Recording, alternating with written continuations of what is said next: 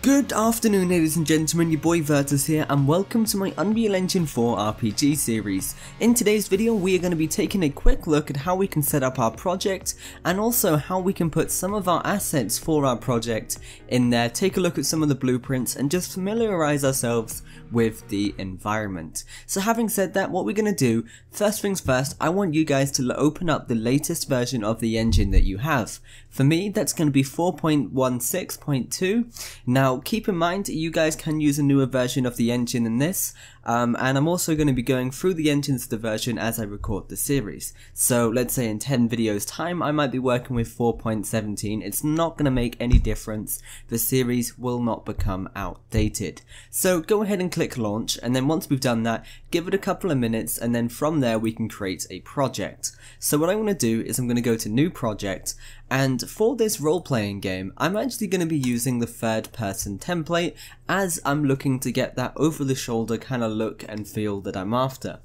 So once I've selected third person, what I'm going to do is over here I'm going to go ahead and set my location. Now for me I don't necessarily want it to be in my C drive, so I'm actually going to put it into one of my extra hard drives and I'm just going to dump it in a folder called Unreal Projects. So I'm going to have to create that, so just right click anywhere you like. My computer's a bit slow at the moment, so Unreal Projects, and then I'm just going to open that up and then just select that folder, and then there we go, chuck it in there. And then the name of our project, for me this is simply going to be RPG project, no spaces. And then over here where we've got desktop and console, maximum quality and starter content, we're going to leave all of this exactly where it is. So we are planning it for desktop and console, we're not going to be worrying about a mobile version just now, and then we're also going to be leaving it on maximum quality so we can get the best look and feel that we're after. And lastly, we are going to be using the starter content. There is some brilliant stuff in there for our project, so I'm going to leave that. Once you've done it, go ahead and just press create project, and then it's going to take a couple of minutes for that to load up and get into the game. So while that's creating the project, we're also going to be doing something else. Now over the duration of the series, we're actually going to be using some of the Infinity Blade assets to create our levels, our characters, our weapons and so on. Now we are going to be adding other stuff on top, but the Infinity Blade stuff does give us a great foundation for an RPG game because it comes with some really cool levels, some cool characters and some cool weapons. Let me show you. So what I'm going to do is I'm going to head over to my marketplace, and then if we just go into the marketplace home, I'm going to show you how to get some of these. So normally it should just look like this. In the top right hand corner in the search panel, just go ahead and type in Infinity Blade and then just press enter to search that. And then once you've done that, you should get all of these pop up. So we've got Infinity Blade effects, Infinity Blade grasslands, icelands, weapons, warriors, firelands and adversaries. Now you can see that I already own all of these, so what that means is I've basically downloaded them onto my computer and I can add them into the project. Now for you guys, you might not have these downloaded on your computer already, so what I'm going to do is quickly show you how you can do just that. So the ones that we're going to be using is firelands, grasslands, icelands, adversaries, and we are also going to be using the weapons as well.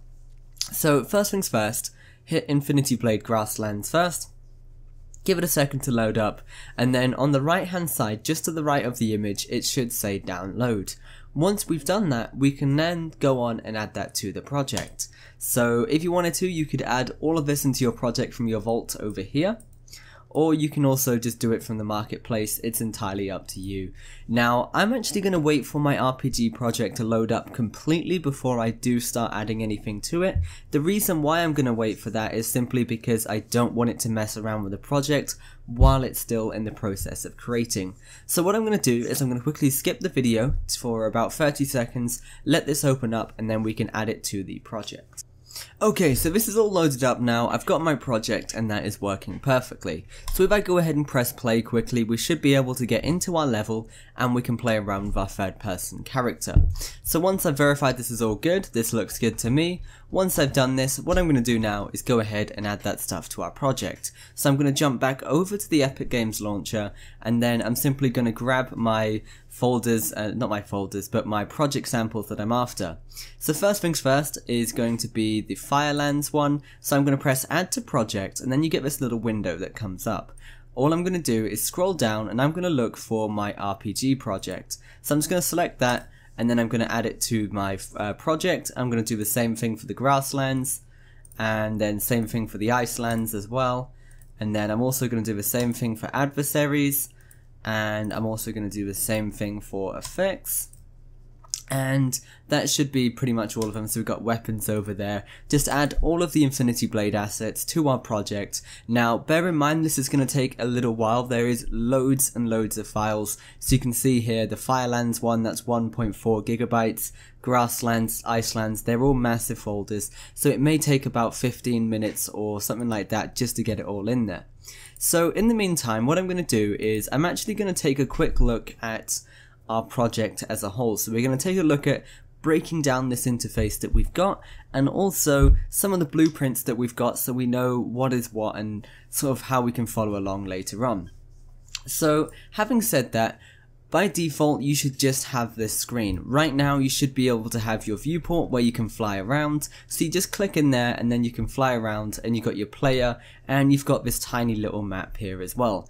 Now keep in mind we are going to be completely replacing the level. We're also going to be completely replacing the character.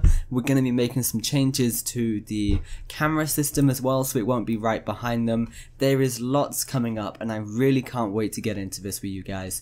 So first things first, what I'm going to do is quickly show you how to get to some of your blueprints. So you've got your content browser in the bottom section here. Your content browser is essentially where you get access to all your files. It's basically a massive file manager for your project, and it's only going to show you the stuff for this one particular project, which is quite nice.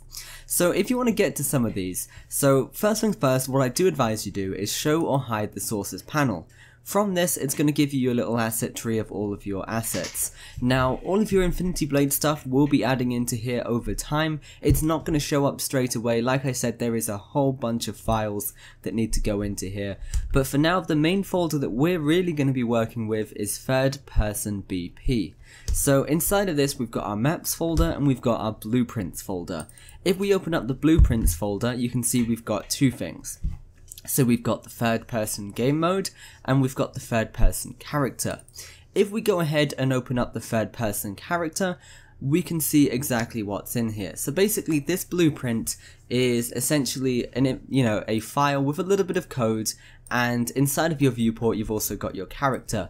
So all of this code that we've got here is going to be affecting how our character plays, what he can and can't do, and all of that good stuff. So we've got our event graph over here, which is the code, and then we've got the viewport, which is pretty much the physical representation of this character. So you can see I've got my character here, and I've also got my camera behind it, and if we was to simply move the camera, it would also move the camera in the game. So let me go ahead and show you that real quick, just to show you how easily we can make changes to characters and blueprints and stuff inside of Unreal Engine 4. So what I'm going to do is I'm actually going to drop it to about feet level for now, and it's as simple as just clicking on it and then dragging up and down, and then I'm going to close that and press play. And now I've done that, you can see my camera angle is really low now, and it's that simple to mess around with our character. There's so much more that we can do with this. So what I'm going to do for now is I'm going to quickly move this back up to about a center position, well, just above center position, hit compile, and then press play and go back into that. And that was almost how it was before. And then the next thing that we've got is also the game mode. Now we're going to be creating another one of these, or a couple of these later on, for different game modes for our RPG game. So basically all this is doing is just giving us the parameters of our game mode, so you can set the time, what they can and can't do in here. It's a bit of a complicated one, and you will pick up the difference between each of the blueprints as we go through the series. There is a whole bunch for us to learn. So with this one, we've got our class defaults. This is pretty much letting us choose our HUD class, our player class, and all of this is going to be defined by the game mode. So we have our game mode, and for each game mode we might want to have a different heads up display, so that's all the graphics shown on the screen. Or we may also want to have a different player controller or a different player blueprint altogether. The reason why you might want to do this is because let's say you've got a game mode where you've got magic and all of that good stuff. You are only going to have that in your one player character, whereas your normal game mode you wouldn't have it. For this one you would, and this game mode pretty much allows us to define which player character to use and then go from there. It's a lot to take on, guys, and it's not that difficult. Like I said, you're just going to pick up on it as we go out through the series. Now, I'm not going to worry about showing you the rest of things just now. I'm going to leave that over the next few videos. Hopefully you guys are ready, you've got your project set up, and you are ready to follow the series. Once again, guys, thanks for watching, stay awesome, keep creating, your boy Virtus, signing out. This series was made possible by you guys supporting me on Patreon. If you want to help create other series like this, then check out my Patreon page in the link in the description.